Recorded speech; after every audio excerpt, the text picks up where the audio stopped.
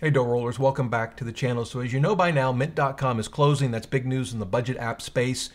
A few days ago, I published a video on Mint alternatives. You can check that out. Today, we're going to take a look at another issue, very, very important for you Mint.com users, and that is how do you, one, preserve your data that you have in Mint, and then if you want to continue to use that data in a different budgeting app, how do you actually migrate your data? So in this video, we're going to first talk about how you save the data in Mint.com, and then we're going to look at some very specific examples. I'm going to show you how to upload that data to other budgeting apps. So let's dive right in, and I'll start by showing you my Mint account. Now, I haven't used Mint in, goodness, it's been a while, since about 2014, really, although I do have some 2016 transactions in here. So these accounts don't even exist anymore. That's how old this is. So there are two ways, at least, maybe there are more, but there are two ways that I know of to export your data from Mint. And which method you're going to use will depend on which budgeting app you want to upload your data.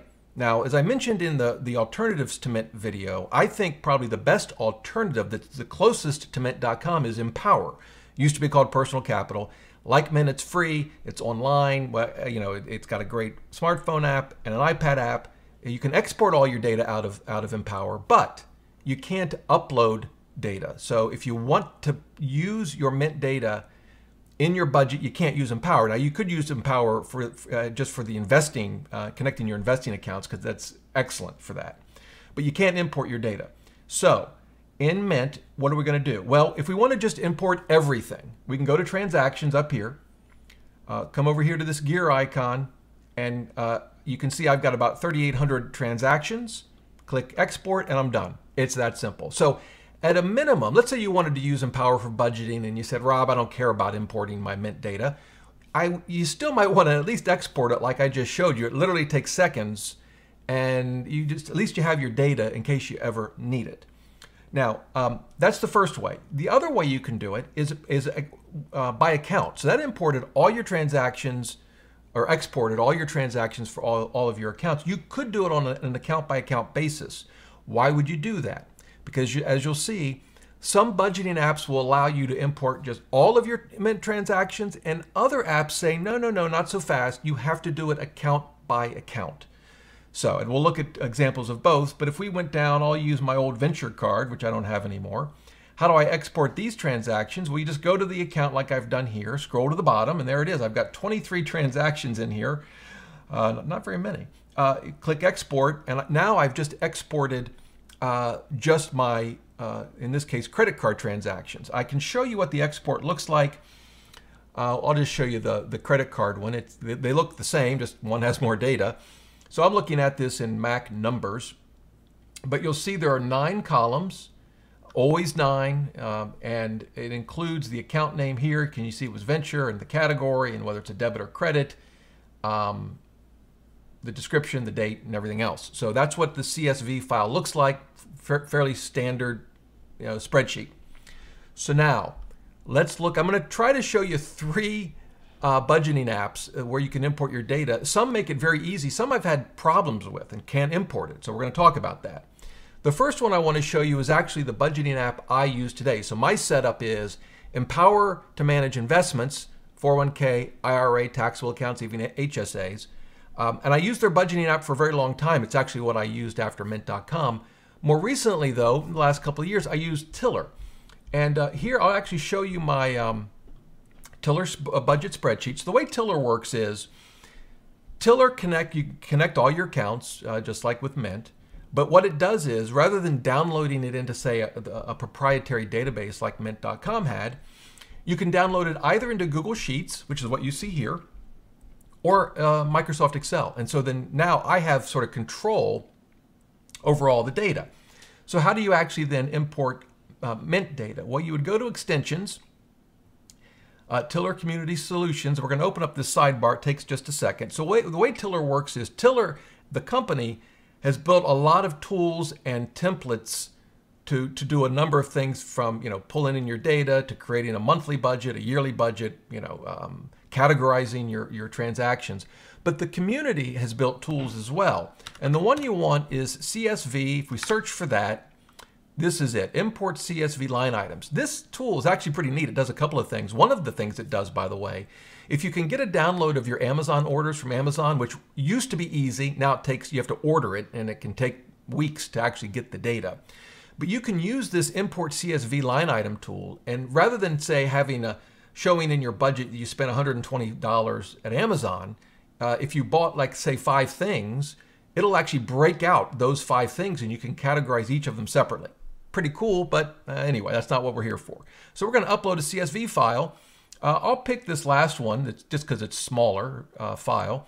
If you're importing 10,000 transactions, it'll take a while.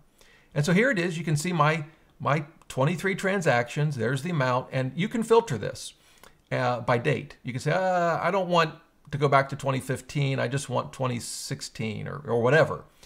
And then you can import your transactions. They go right into a transaction sheet in Tiller, and it's really that easy.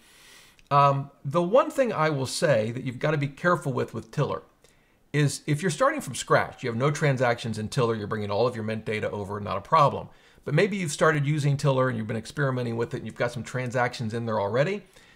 This import tool will not weed out the duplicates. So if you just willy-nilly import everything, you're going to have duplicates that you're going to have to go in and weed out. Now, what you could do, maybe you've got 3 months of data, you could say, okay, I'm going to use those sliders to filter the dates and not bring in any overlapping dates. So that's the thing, one thing to keep in mind. I have found it's that simple. I mean, I just walked you through it. It's very easy to do. I'm not importing that into my Tiller spreadsheet because, again, that Mint data is old and I just don't need it. But very easy to do. Now, let's go to the next one. This was actually a fail for me. I tried to import into Monarch Money, a tool that I really like. I've tested extensively. I like Monarch Money, but no luck. This is one of the tools where you have to upload the data on a transaction by or account by account. So that's what I did. I downloaded my Venture credit card as I showed you, tried to upload it, and in fact, you see it's spinning. It's been spinning for 30 minutes as I got ready to record this video. So I can't get Monarch Money to work. I thought I might as well show you my failures as well as the wins, right? Next one. Countabout. Countabout turns out to be pretty easy. It's one of those, it's maybe a budgeting app you've never heard of. It's one I've tested. This allows you to import all of your transactions at once. You don't have to separate it out accounts. You simply go to settings and you scroll down here to where it says import Mint data. You can see mine is grayed out because I already did it. But literally you click this button, you upload the file and you're done. And I can actually show you, here's my Visa but that's not what I want to show you. I want to show you this Venture card. There it is. This is my 23. Is this 23 transactions? Yeah. Oh, this is Visa signature. Hang on. Let's go to Venture. Here we go. Yeah. Not very many. It's got 24 entries because it includes a balance entry from yesterday, which is the card isn't even open, so it doesn't really have a balance. I just hadn't cleared it out, I guess, from Mint.com. But there you go. It brings in the transactions. It seemed to work just fine. You know, you may have to. It brings in the categories, which you may have to adjust depending on how you have them set up at Mint.com. But Countabout was successful for me. All right, and so I wanted to show you that. The third one I want to show you is an app I like a lot. It's called Simplify. Now, this is by Quicken.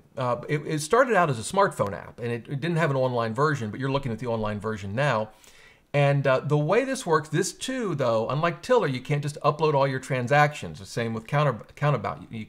There you can just upload all of them. Here you've got to do it account by account.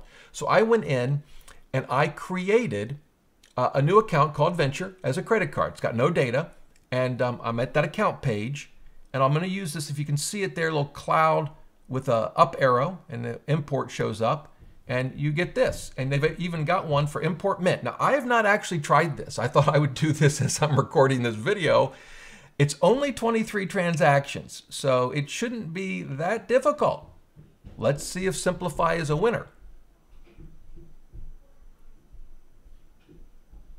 Yep, seems to have worked. Here's 2015. They're all in there. Hulu was only $7.99. Anyway, and here's 2016. Yeah, so Simplify, another great option. Again, you've got to do it account by account, but You know, as I showed you, you can download your Mint transactions account by account. So, you know, you've got 5, I don't know, 10 accounts. How many credit cards do you guys have? Whatever. Yeah, it'll take a little bit of work if you want to do it that way. I would say, as I said, Empower is the closest to Mint because it's free. Its budgeting tools are good. Probably not quite as good as Mint because they don't have goals that may or may not be important to you. The investing side, much, much better. If you want to keep your Mint data, and not only keep it, that's easy to do, just export it, but you want to use it in your new budgeting app, you've got Tiller. I think it's a great app, but it's very, very different than Mint.com. You have Countabout, another option, as I showed you, and then you have Simplify. If I were going to pick those 3 and I wanted something, I'll say as close to Mint.com as I could get, for me it'd probably be Simplify.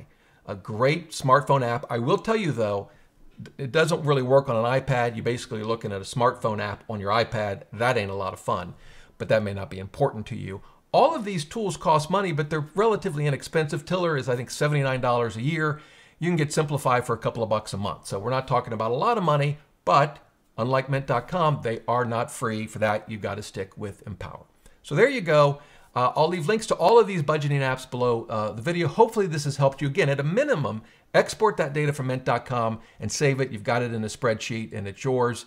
If you want to try to use it in another app, there are 3 options for you: Tiller, Countabout, and Simplify. Couldn't get Monarch Money to work. If you know of other apps that you've used to import your Mint data, let us know. Leave a note in the comments below. Share the app that you have used. That would be great. If you have any questions, leave them in the comments below. Be happy to help you out any way I can. And until next time, remember, the best thing money can buy is financial freedom.